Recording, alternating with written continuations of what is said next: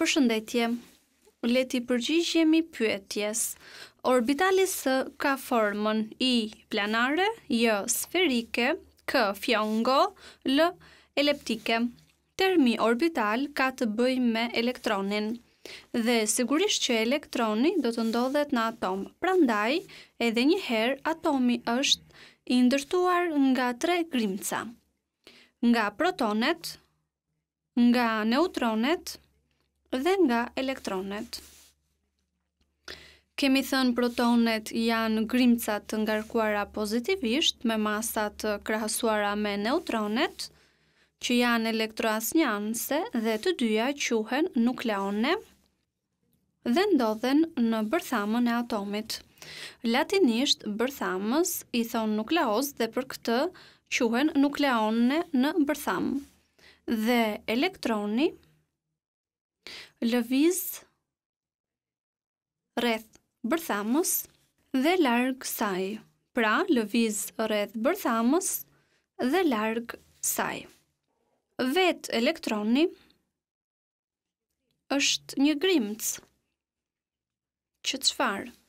Është shumë e vogël dhe lëviz shumë shpejt. Pra është një grimc shumë e vogël dhe që lëviz shumë shpejt.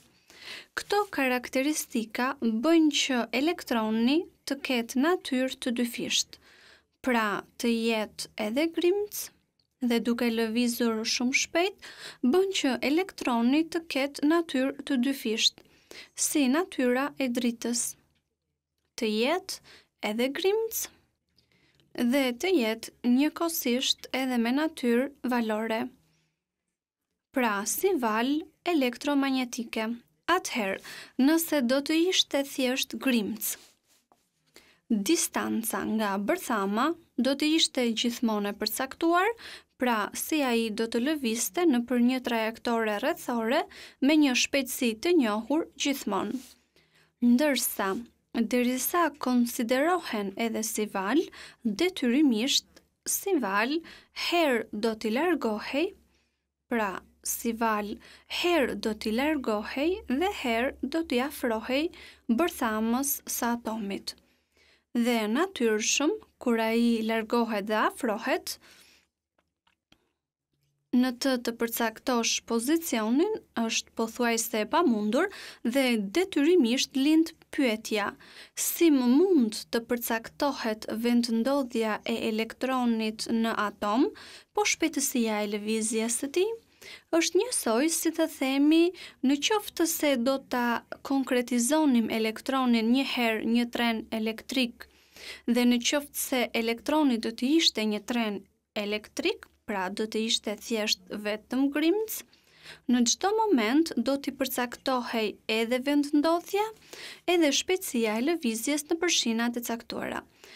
Ndërsa elektroni do të përfaqësohej apo do të ishte një makinë lodër e telekomanduar nga një fëmijë, është e pamundur që çdo moment t'i përcaktoj trajektoren e lëvizjes, po kështu dhe shpejtësinë e lëvizjes.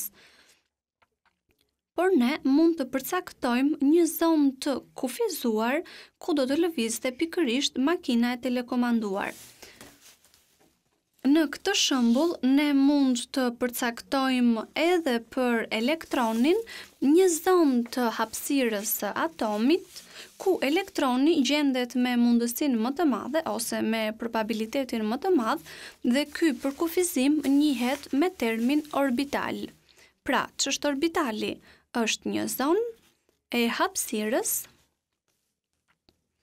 pra një zonë e hapësirës rreth bërthamës të atomit, ku 1 deri në 2 elektrone gjenden me probabilitetin 90%, ose mund ta themi dhe thjesht ku elektroni gjendet me mundësinë me probabilitetin më të madh. Forma e orbitalit përcaktohet, pra forma përcaktohet nga numri kuantik orbital, që ne e shënojmë me simbolin L.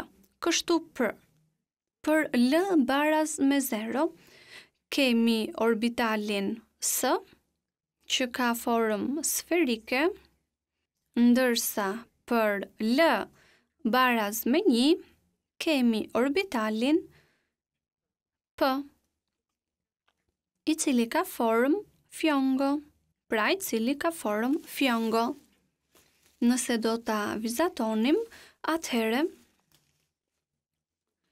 po shënojmë bërthamën diku këtu dhe elektronin duke shënuar me pika.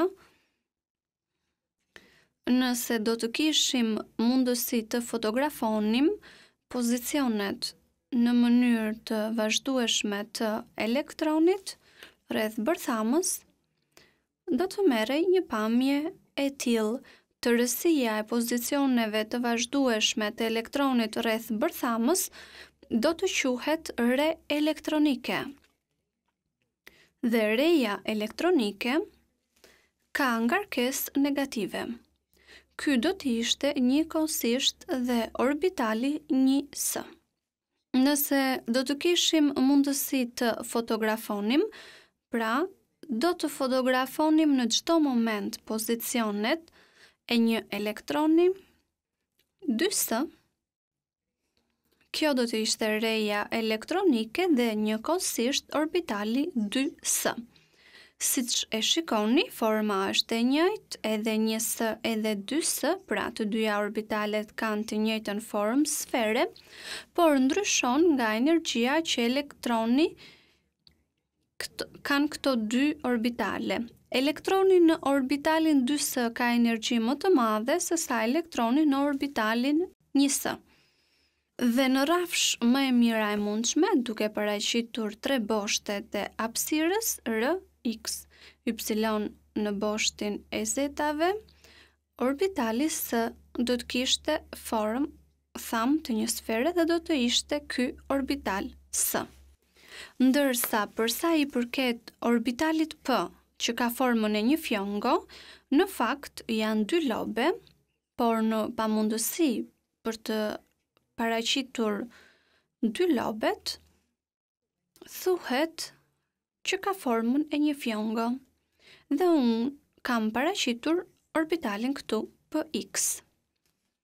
Në këtë mënyrë do të kishim mbi boshtin e y-eve py-in, sepse në niveli P ka 3 orbitale, px, py dhe pz.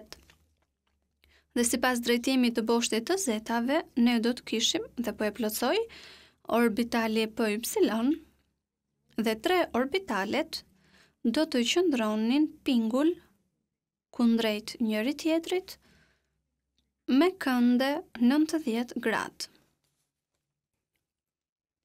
Pra, py dhe pz.